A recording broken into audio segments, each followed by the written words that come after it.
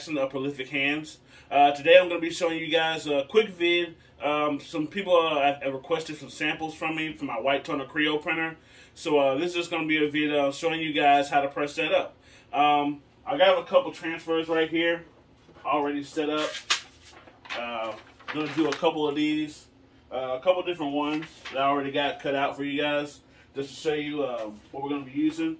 So you'll have your transfer that I've already shipped to you, and in that envelope you should also have one of these, a finishing sheet. This finishing sheet is like a silicone sheet. Normally you would use a T-seal. T-seal gets you a better feel, but the silicone sheet is just as good till you get a T-seal. But for right now, we're just going to be showing you how to, the silicone sheet uses, how it applies. So yeah, let's get to that. Okay, so I got my heat press set up to 300 degrees. We're going to be doing a pre-press for about 10 seconds, and then we're going to do an initial press for 30 seconds. This transfer is going to be a cold peel. It's a two-step process. So where you're gonna press it the first time, that 30 seconds, let it cool. We're gonna peel the transfer, and then we're gonna cover it with the finishing sheet, and then we'll press it again for another 30 seconds. So let's get into that. So I have my transfer here, and what I'm gonna do first is I'm gonna set my pressure. You want to have like about a medium pressure. So we're gonna make sure that our heat press is medium pressure here. Alright. And once we got that pre-press, of course we're gonna line that up.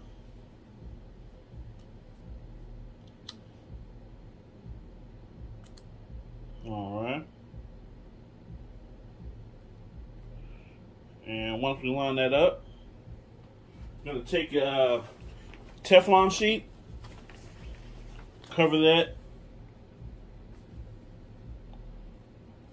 Alright. Alright, now that we got that pressed up, I'm gonna take it to the table here.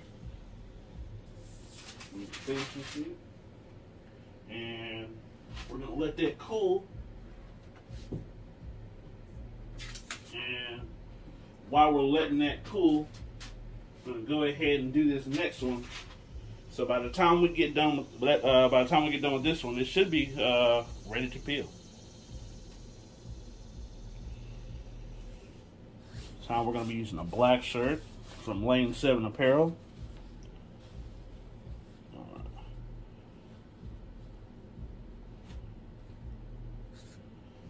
And we're gonna get a good pre-press here for about 10 seconds. All right. Sure, I'll line this up.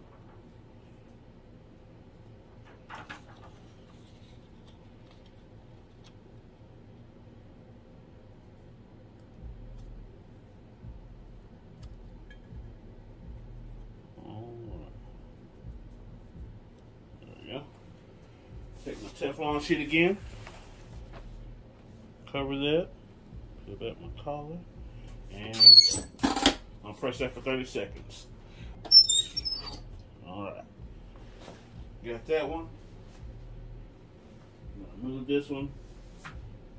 Alright. Set that to the side.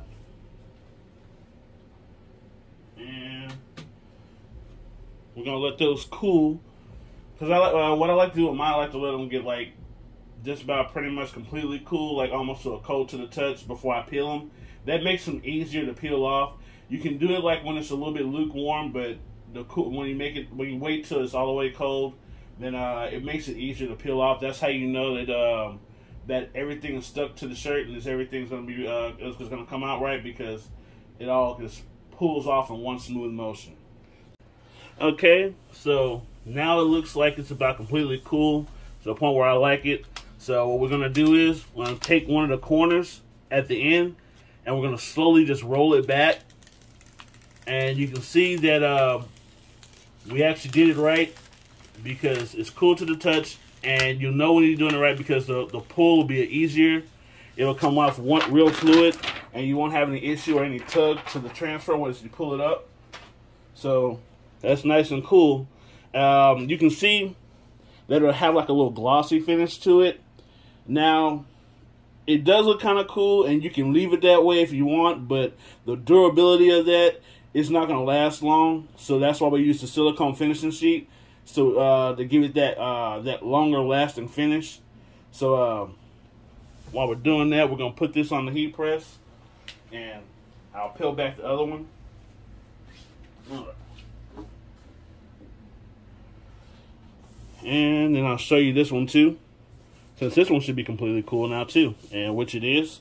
So, like I said, once again, you're going to take your corner, and you're going to just roll it back in just a slow, even motion, and just peel it back. Alright, just like that. So, now that we got those all squared away, our next thing to do is we're going to press these again for 30 seconds. Okay, so now that we got our first print back on the heat press, you're going to take your silicone sheet that I enclosed in the envelope, provided you with that. So we're going to take this silicone sheet here, and we're going to cover that. And then we're going to press it again for another 30 seconds. Like I was saying earlier, there's two finishing sheets, two versions of the silicone paper sheet that you see that that I sent you, and there's also the T-seal. The T-seal will give it a more textured look, but the silicone sheet will give it a it will give it a good finish too.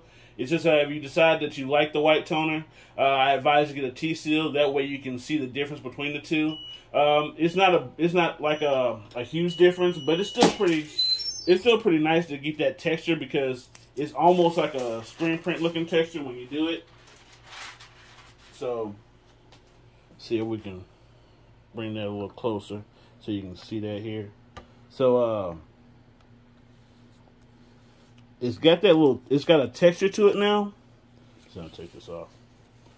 So now it's in there. It's got like a slight little texture to it. It's got a better feel. It's got that matte finish to it now, so you won't see that. You won't see the gloss to it anymore. So, yeah, let's see here. Yeah, there you go. I like it. So, I'm gonna do this next one here. All right. I'm gonna fix this camera back. Alright, so we got that one down. So I'm going to do the same thing with this one.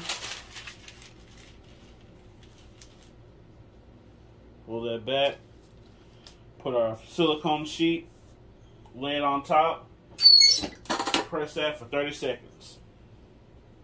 Like I said, the white toner, it is not necessarily, doesn't give you like, it's not exactly a screen print feel, but it does feel pretty nice. I've used it several times so far, in like a couple large orders, and my customers, they like it so far. I wasn't sure how it was going to be received, but it's nice. It's not going to be something you build your print shop around off of, but it's good for like one-offs and customs.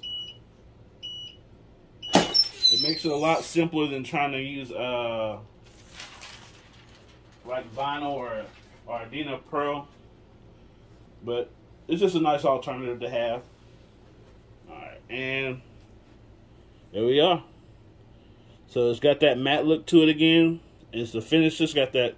Now, with the thing I noticed with letters, the letters and small designs like these, those look more like a screen print when you put it on there, and it got that real nice feel to it, like it's really nice and settled on top of the fabric.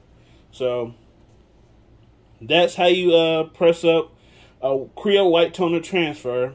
Okay, so hopefully you guys were able to successfully print up your white toner transfer. If not, then let me know. Give me a shout out on Instagram, or you can check the link tree in my bio, and you can email me through my website, or if you have my number, just give me a call. Even if you successfully printed it up, let me know how what you think about it, how it feels. Because I know the white toner Crio printer for me, it was kind of like a skeptical thing, but I know I do a lot of custom transfers, do a lot of one-offs, so it was something that that came in handy for my business. Because I ended up, what I would do is like get transfers from Supercolor or use Nina Project. Really, I ended up using Supercolor because the wide variation of images you're able to use. But at the same time, the downside of that was I'd have a bunch of transfers that I didn't really need anymore because my customers only get like maybe 1 or 2 prints of that image, so it was a waste. With the white toner printer, I could just do that one-off and be done with it.